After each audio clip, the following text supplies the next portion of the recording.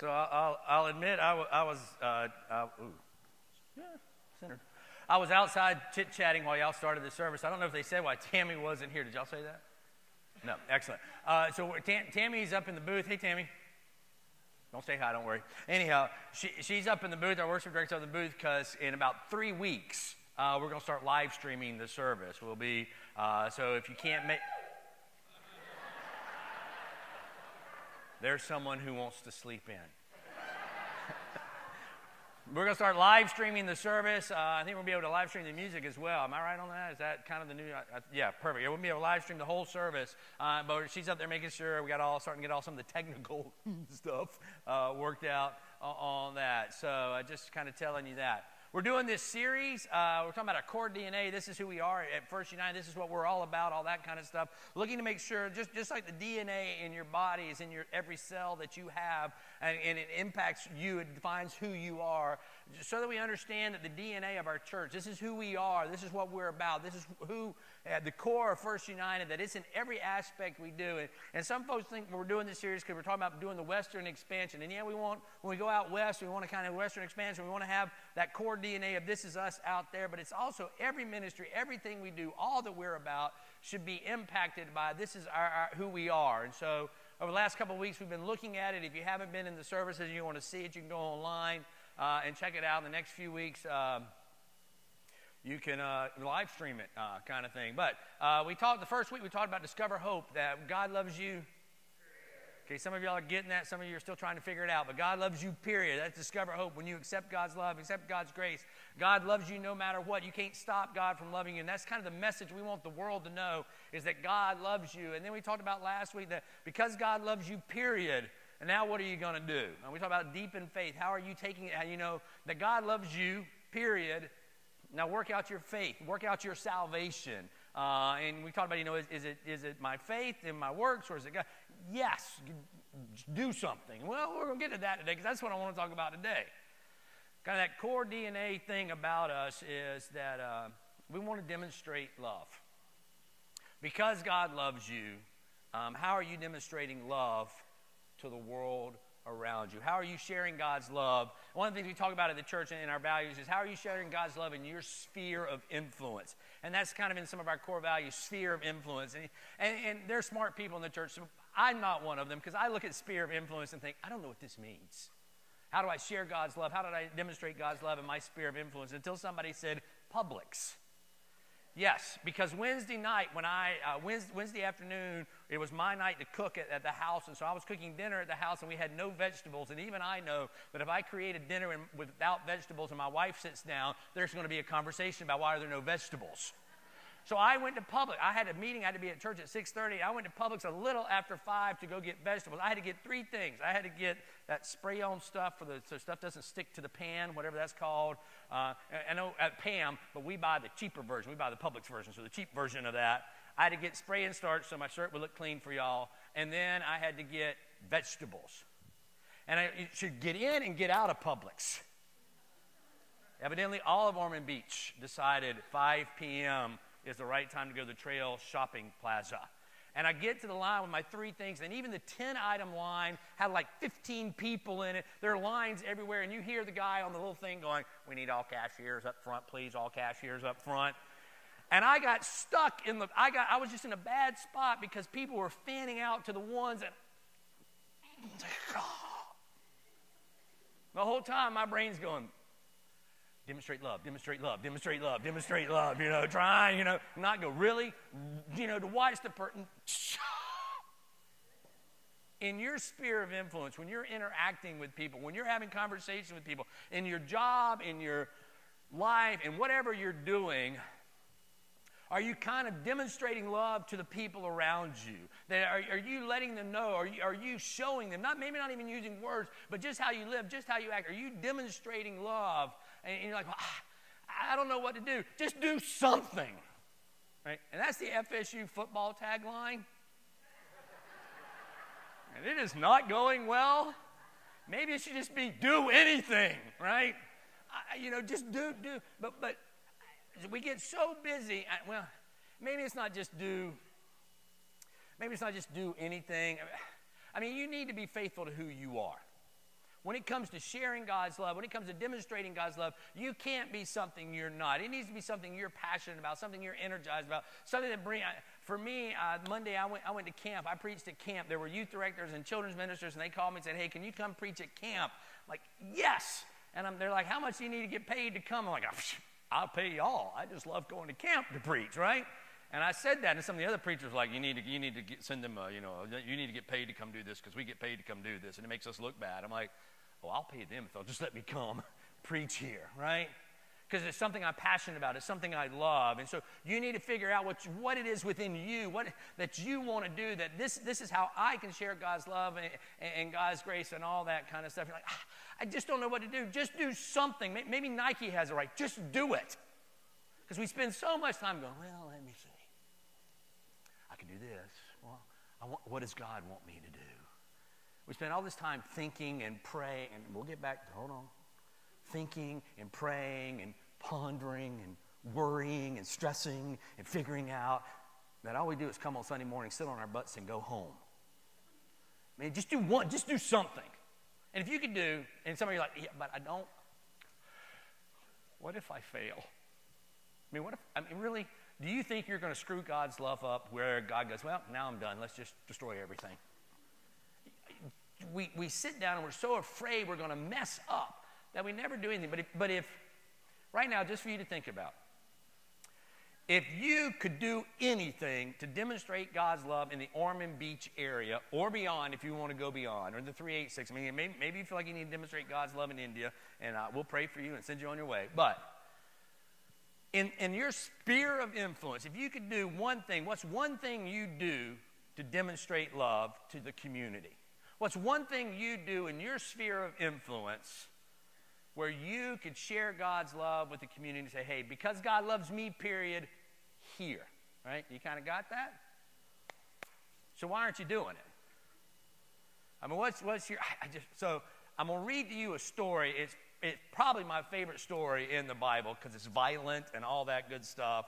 And I'm going to read it to you because I love the Old Testament. And if you've never read through the Old Testament, we did that. And I know a lot of people don't like the Old Testament, but you love Game of Thrones. So the Old Testament is Game of Thrones with Jesus and God involved. So it's good stuff. In 1 Samuel 13, there's an issue. So here's the issue. Saul and his son Jonathan and the men were staying at Gibeah in Benjamin, and the Philistines were camped at Michmash. Raiding parties went out from the Philistine camp in 3 detachments, one towards Ophrah in the vicinity of Shemal, the other towards Beth Horon, and the third towards the borderland in the valley of Zebio, facing the desert. They don't name things normal back then, but anyhow. Not a blacksmith could be found in the whole land of Israel, because the Philistines had said, "Otherwise the Hebrews will make swords and spears." So all of Israel went down to the Philistines to have their plow. So in other words, they're saying, look, we don't have a blacksmith in town to make a sword. And it gets down here into verse 22. So on the day of battle, not a soldier with Saul and Jonathan had a sword or spear in his hand. So that's not good. Now, there's evidently a battle that needs to take place. This battle is going to happen at a place called Michmash. It's actually a battle, if you ever watch the History Channel, and I highly recommend the History Channel. They've done a study of this battle on the History Channel, the Battle of Michmash. But anyhow, it says, one day, Jonathan, son of Saul, said to the young man bearing his armor, "Come, let's go over to the Philistine outpost on the other side." But he did not tell his father. So it must have been a teenager. So Saul was staying on the outskirts of Gibeon under a pomegranate tree in Migron. With him were about 600 men, among whom was Ajahah wearing an ephod, the son of Ichabod's brother Ahitub, a son of Phinehas, the son of Eli. Y'all are laughing. Y'all don't know how to pronounce the names either. The Lord's priest in Shiloh. No one was aware that Jonathan had left. On each side of the pass that Jonathan intended to cross to reach the Philistine outpost was a cliff. One was called Bozez, the other Sanah. One cliff stood to the north towards Michmash, the other to the south towards Gibeah. Jonathan said to his young armor bearer, "Come, let's go over to the outpost to those uncircumcised fellows." That's Hebrew smack talk right there. That's like them doing a little gator chomp thing, right? As you're going into the stadium, right? Let's go talk to those uncircumcised fellows. Perhaps the Lord will act on our behalf. Nothing can hinder the Lord from saving, whether by many or few. Now, that's the verse everybody reads, and that's the verse everybody remembers, so we're going to come back to that verse. Nothing can stop the Lord from saving, whether by many or by few. "Do all that you have in mind," his armor bearer said. "Go ahead, I am with you, heart and soul." And Jonathan said, "Come then, we will cross over toward the men and let them see us. If they say, wait there until we come down to you, we will stay where we are and not go up to them. But if they say, come up to us, we will climb up, because that will be the sign that the Lord has given them into our hands. So both of them showed themselves to the Philistines. Look, said the Philistines, the Hebrews are crawling out of their holes we're hiding in. That's Philistine smack talk. So they're doing the war chant back at them, right? So you got this going on. The men in the outpost shouted to Jonathan, come up and we will teach you a lesson. So Jonathan said to his armor bearer, climb up after me. The Lord has given them into the hands of Israel. Jonathan climbed up using his hands and his feet, which that's just a strange line. How else was he going to climb up? Climb up using his hands and his feet. Evidently, they're letting you know there were no elevators there in that time period.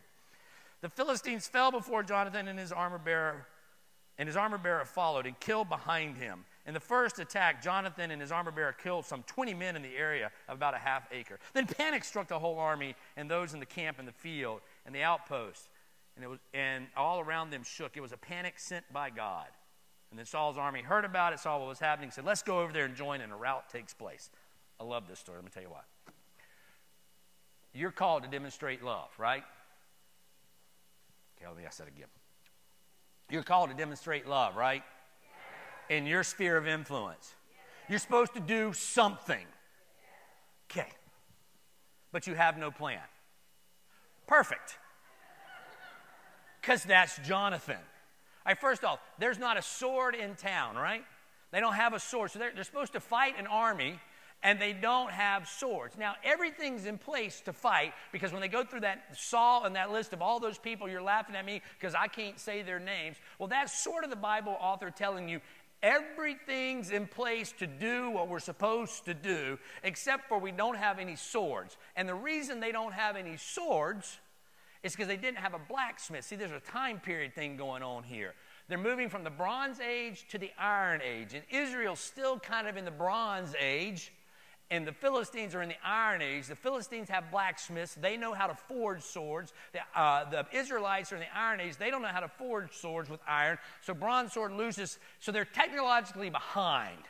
And they don't have the resources they need to do what they need to do. Did you hear that? They don't have what they need to do what they need to do. And then Jonathan's plan is, let's go. And the armor bearer goes, okay. Now, we need to give the armor bearer a lot of credit. Because you know what an armor bearer does? Carries the one weapon until the battle starts, and he goes, here. And he's like, let's go. And Jonathan's like, yes! Perhaps the Lord will save us, because nothing will stop the Lord from saving, whether by many or few. And we love that line. Nothing's going to stop God from saving us. That is not what Jonathan says. Jonathan says nothing will... Jonathan goes, perhaps the Lord will save us. You never see that on a Christian t-shirt. Jesus saves. Maybe. I mean, we're always like, oh, no, nothing will stop the Lord from saving. Jonathan's like, I don't know, man. I know I'm supposed to do this. He has no guarantee of success.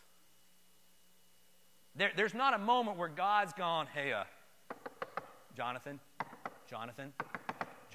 Maybe God's a little bit like Sheldon from Big Bang Theory. Jonathan, I need you to do this. And I'm going to be with you, and it's going to be tough, and a little challenging, but we'll get through, buddy. There's no moment. There's no burning bush. There's no voice from heaven. There's none of that. Jonathan is just like, I know we're supposed to be doing this. We should be doing something. Let's go. And what if you are so busy trying to figure out what God wants you to do? God just wants you to do something. And that really, if you're called to demonstrate love, you should go until you get a no. What if instead of waiting for a yes, you go until you get a no? I need this sucker planned out, all right? And Jonathan's like, all right, let's go. And so Jonathan has a plan, and it's horrible. Jonathan's plan is, let's let them see us. Now, I have never been in the military. I've never served in anything like that. I've played a lot of Call of Duty on Xbox. So, I still know that in military maneuvers, the number one goal is don't be seen. Especially when you're outnumbered and outmanned and outgunned. Sneak attack. And Jonathan's plan is, let them see us. And we're clearly told, the Philistines have the high ground. Even today in military maneuvers, high ground wins. Okay, so everything's against them, and Jonathan's plan is, hey, let's just jump out there and see what happens. We're going to tell them to see us, and if they say, hey, come on up, we'll know it's our day. No. The right answer would be, come on down, because it's easier. Except for once again, I think Jonathan is reminding us that the way of being faithful to God is never easy. And we're looking for the simple, the quick. And sometimes God is the harder route is the best route. Like, come on up. And the Philistines are like, all right. You got to love the armor bearer, though. Because in chapter 14, verse 7, Jonathan's like, all right, this is the plan. The armor bearer going, you're nuts, man. That's not recorded in the story, but I guarantee the armor bearer is like, this is not a good idea. The armor bearer's, nope, I'm with you. Let's go, buddy. That's something I think is important. When you're called to demonstrate love, who are you doing it with? Who are you sharing love with in a way that you're not by yourself? For me, I'm a lot more cocky when I'm in a group of people. I have a lot more confidence, right? Even if it's just my wife and she and I, well, she will talk to a fence post and make friends with it. But when she's with me, man, we'll engage people constantly, right? When it comes to doing ministry, we're not called to do it alone. Moses had Aaron, right? David had Jonathan.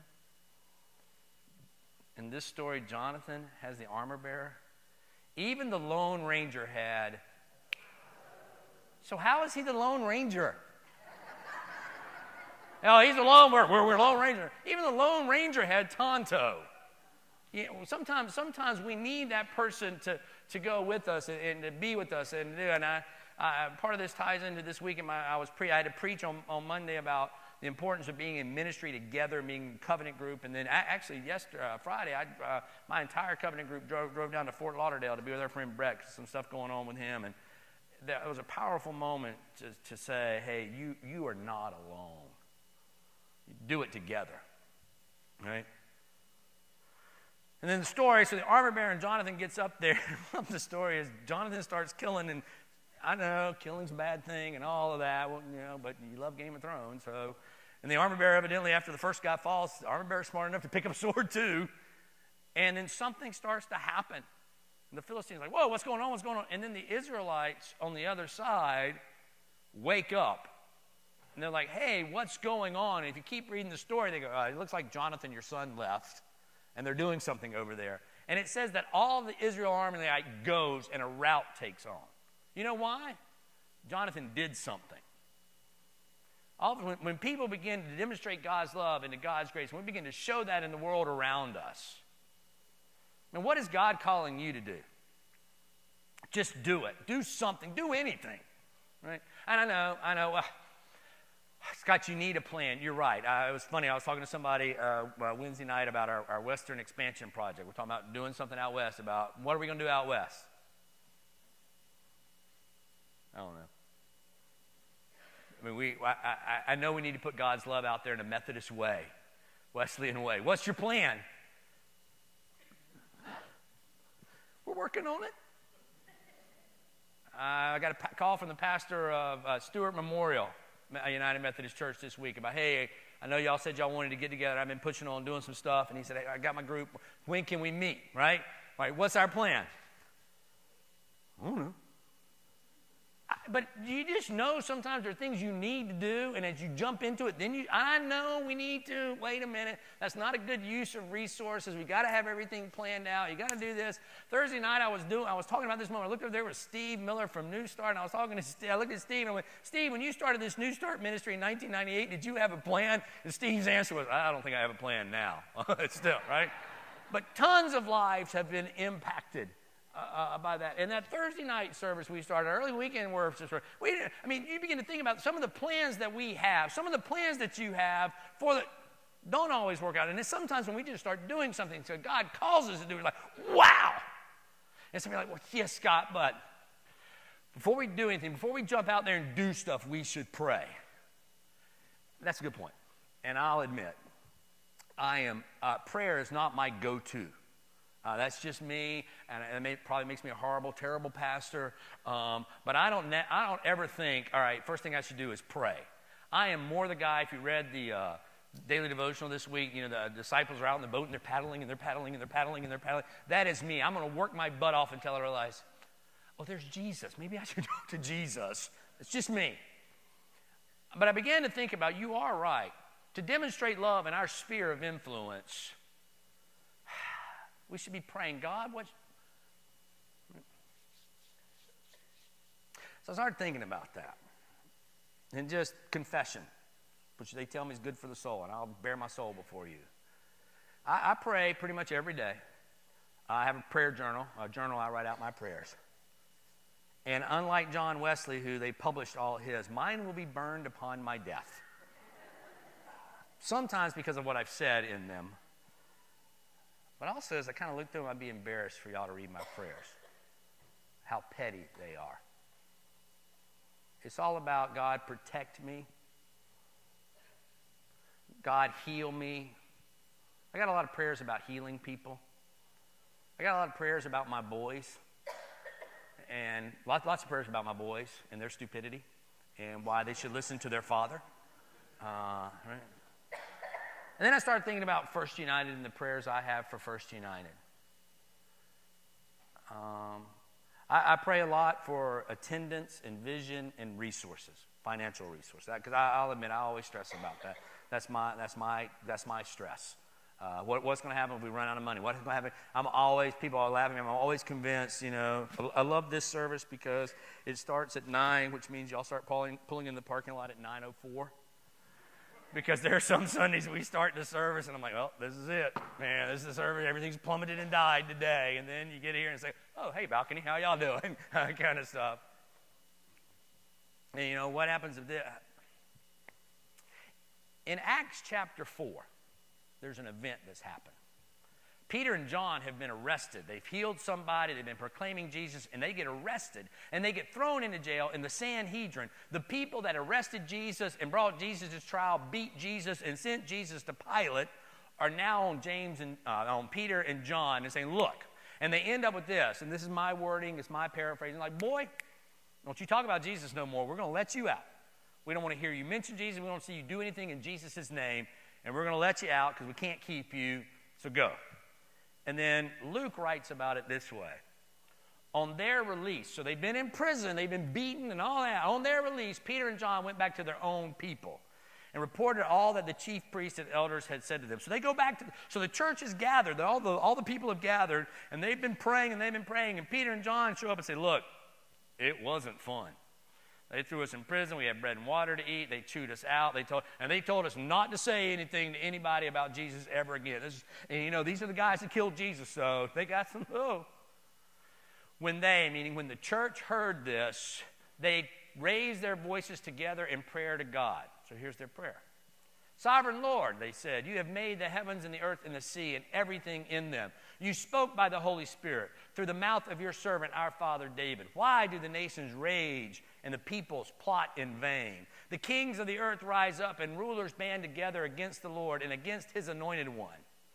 Indeed, Herod and Pontius Pilate met together with the Gentiles and the people of Israel in this city to conspire against your holy servant, Jesus, whom you anointed. They did what your power had decided beforehand should happen. So, I mean, they're kind of telling, there's part of me thinking, God's up there going, I know. I mean, they're just outlining, hey, they've done all these bad things to us, Lord. They've done it. All this stuff has happened. Now, Lord, you should consider their threats. You see that next line? You should know what they're going to do to us, Lord. And enable your servants to speak your word with great boldness. Let me just can you back that up just 1 second for me? And enable your servants to speak your word with what? Yeah, did you see that? And that's great. Did you see what they didn't pray for? God, keep me safe. God, protect us. God, turn their spears that they've pointed at us into plowshares. God, grant us. They didn't pray any of that kind of stuff. Enable your servants to speak your word with great boldness. Stretch out your hand and heal and perform signs and wonders through the name of your holy servant Jesus. And after they prayed, the place where they were meeting was shaken.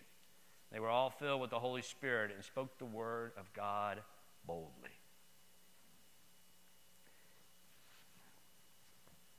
When was the last time you prayed a bold prayer? I'm called to do something. I'm called to demonstrate God's love. And at one point I had this list of all these things that I thought, okay, here we can start listing out things people could do. And I was talking about staff. Here are the bold things. Here are the things and we went, you know what? That's us coming up with my list of this is what I need you to do in the life of the church. When's the last time you just got out there and prayed, God, set me on fire and turn me loose? I actually, after kind of working on this sermon Wednesday, I tried to change my prayers to God, set your church on fire. Not literally, but that would help in some areas. Over there. God, set your church on fire. Just turn us loose. Just hold on. Let's think this thing through. I'll pick on my favorite church member right now, Cameron. Hi, Cameron. I know you're not listening to me right now because I'm preaching. Because she likes the music. Did you see her dancing? And if that don't turn your heart on, something's wrong with you. Just to be free enough to do that. I loved it Thursday night. Thursday night I was like, hey, you need to get up. You need to do something. I said, when we celebrate Communion Day, and the New Start kids who were serving communion, they got up and they raced up to the table. And I'm like, oh, okay, just hang out for a second. I'm not done yet. Right? But when was the last time you just said, I'm going to throw caution to the wind. I'm going to say, hey, perhaps the Lord is going to save us. Let's go and do something. Right? And go until you get a no. And it's the reason sometimes this world questions, is there a God? It's because Christians never are bold enough to do something stupid for God. We're not willing to step out. Myself included. All right? Pray prayers of protection, safety, and healing. God, give us enough money to keep the doors open. We got to plan things out so we can be, right? Even with live streaming starting in 3 weeks, we're not ready. We don't have the right resources, right? But the digital age and presence is the key thing to do. We still haven't figured out how to celebrate communion via the internet. We're working on it. We may be the first church. We have figured out how to take the offering via the internet. We'll have a little button up there that says, click here, baby. Right? Pony up. Actually, maybe for you, Micah, pony up your cash right there. Right? But how do you say,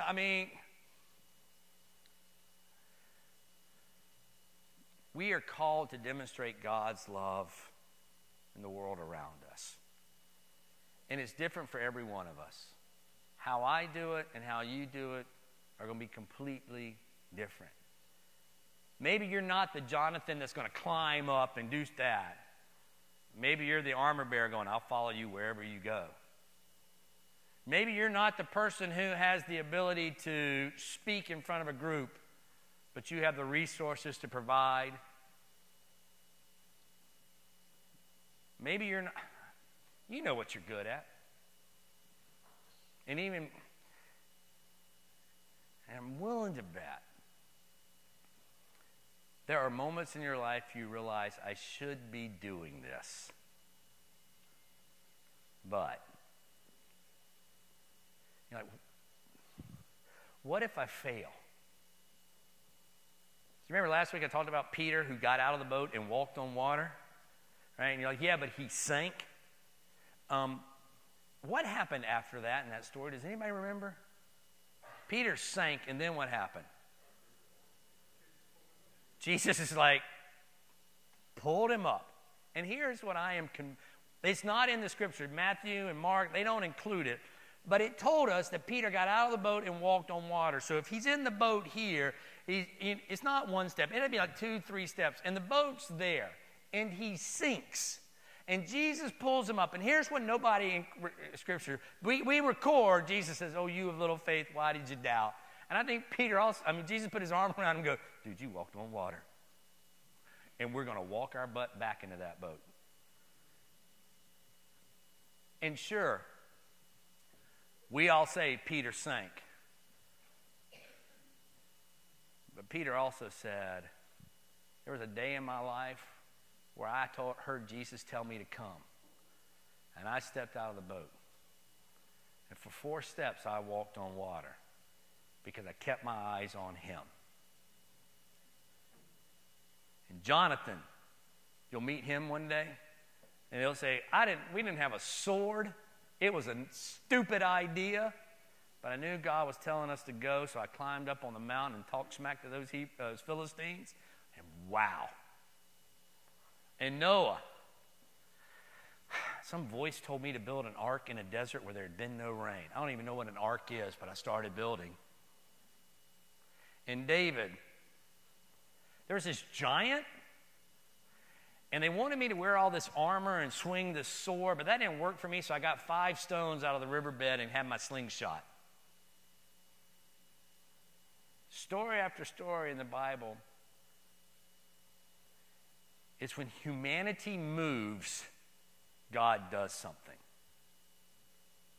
Our faith has shifted to, well, tell me what you want me to do, God, and I'll think about it and I'll pray about it and we'll see. And what if God's up there in heaven going, boy, why don't you go till you get a no and let's see what happens? And the world will change. You are called to demonstrate love. Would it not be awesome this week if we came back next week and you were able to tell a story of, what if you could just start a story with, it was stupid, but I was trying to share God's love, and go from there. I know it didn't make any sense to do this, but I was trying to let people know God loved them. And just see what happens. Because too often the church is about Sunday morning, come to me and sit and listen.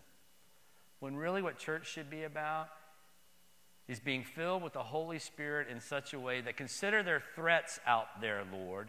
You know what the threats are. And by the way, none of us are being persecuted for our faith. And if you believe that, come talk to me afterwards and we can argue. You're not being persecuted for our faith. We're not doing enough to be persecuted for our faith. We are afraid if we start talking about Jesus, our friends are going to say, oh, Lord, here we go. There's the Jesus freak again. We're afraid if we start loving people who are unlovable, they may show up and sit next to us at church. And they don't look like us and talk like us, so we'll invite them to that other church. God, consider the things we're afraid of and enable your servants to demonstrate love with boldness. Because on the night in which Jesus gave himself up for us, he took bread and gave thanks unto God, and he broke the bread. And he gave it to the disciples. He said, take and eat. This is my body which is given for you. Do this in remembrance of me. And when the supper was over, he took a cup and gave thanks unto God. And after giving thanks, gave it to his disciples and said, this is the blood of Christ, my blood poured out for you and for many for the forgiveness of sins. Do this as often as you should drink of it in remembrance of me. He says we come forward today in remembrance of all that God has done for us, being filled up on God's love and God's grace, that God loves you, period. So how are you going to share that with them people out there in such a way they may look at you going, you are nuts. But that God you follow, Let's pray. God, we just ask that you pour out your Spirit on us gathered here on these gifts of the bread and the cup. And consider our fears and our worries and our concerns.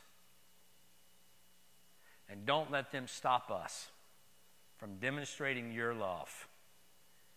Pour out your Holy Spirit on us and set this church on fire. that we might demonstrate love to a world that knows hate, that we might give light into a world that knows darkness, that we might bring peace into a world that knows chaos, that we might share hope in a world full of despair. Consider those threats, Lord, and make us bold. So we pray this prayer in the name of Jesus, who taught us to pray. Our Father, who art in heaven, hallowed be thy name. Thy kingdom come, thy will be done, on earth as it is in heaven. Give us this day our daily bread, and forgive us our trespasses, as we forgive those who trespass against us. And lead us not into temptation, but deliver us from evil.